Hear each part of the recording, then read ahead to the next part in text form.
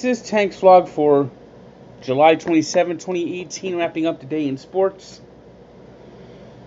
The Mets are on the road, beginning a road trip, and the Yankees are coming home and now feeling some pain. Just a day after they announced Gary Sanchez will probably miss all of August, they've now lost Aaron Judge for probably 3 weeks as he got hit in the hand during the 7-2 win over the Royals and has a chip fracture. Chip fractures aren't that serious, you would think. So the hope is for the Yankees is that he'll only be missed 3 weeks. But they also now have injury concerns over Sonny Gray, just as they acquired Jay Happ from the Toronto Blue Jays, and a day after they've acquired Zach Britton. Zach Britton today, by the way, made his debut with the Yankees, throwing a perfect 8th inning in their, as I mentioned before, 7-2 win over the Royals. Yankees actually did gain a ground today on the Red Sox, who began a 4-game homestand series against the Minnesota Twins and suffered a 2-1 loss.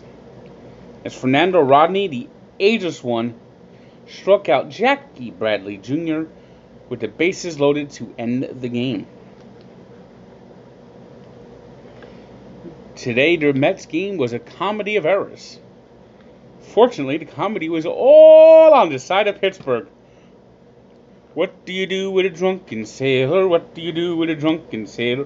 What do you do when your team looks like they're playing like a drunken sailor?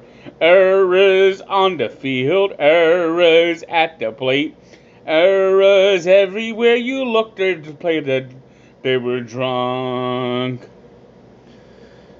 And the Mets actually scored 12 runs. Steve Matz did not have a great game today, but wow, he actually pitched good enough to get a win. Asdrubal Cabrera got some big hits. Wilmer Flores got some big hits. As the Mets scored 12 runs.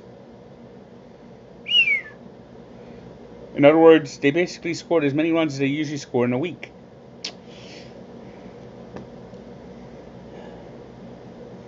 Elsewhere today, it was the Chicago Cubs with a 9th inning rally to beat the Arizona Diamondbacks, as Boat and Anthony Rizzo hit back-to-back home runs. In the 9th inning, Rizzo's home run, of course, was a walk-off winner. It was the Angels' 12-8 winners over the White Sox. The Phillies clobbered the Reds 9-4. The Rays edged the Orioles 4-3. The Nationals got back to 500, beating the Marlins 10-3. Manny Machado hit his first home run as a Dodger, as Rich Hill was sharp on the mound, as the Dodgers beat the Braves 8-2. While the A's remain red hot, beating the Rangers 7-6. After Oakland is now 61-43 and are on their doorstep of that second wildcard spot in the American League, right behind the Mariners. Oh, poor Seattle. Will they ever make the playoffs?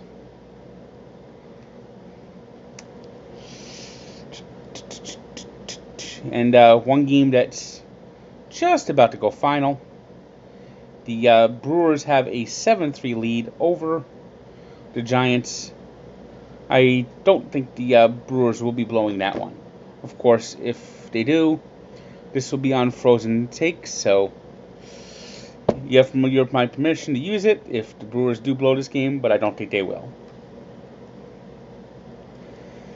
And let's see, today's 3 stars are Rich Hill, who allowed 3 hits in 7 innings against the Braves as the Dodgers won. Asdrubal Cabrera had 4 RBI in the Mets win over the Pirates.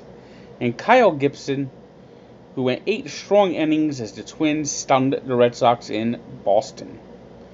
Today's birthday shout-out goes to Ryan Tannehill, who turns 30. You want to talk about Last Chance Cafe? That's it. That's what it is this year for Ryan Tannehill. Missing all last year with his knee surgery. This is put up or shut up for Tannehill. Because if he doesn't show any improvement, if he doesn't do anything, you could bet your bottom dollar the Dolphins will be looking for a new quarterback at the end of the season. And we take a look back 25 years ago to a tragedy in Boston when Reggie Lewis, who collapsed in a playoff game, trying to come back, collapsed again and this time died of a heart attack. So check out the story at Barstool Sports and Sports Encyclopedia where sports history lives. And if you haven't yet, please listen to the podcast. Allow me to be frank, it was a terrific one this week on SoundCloud and iTunes. Good day.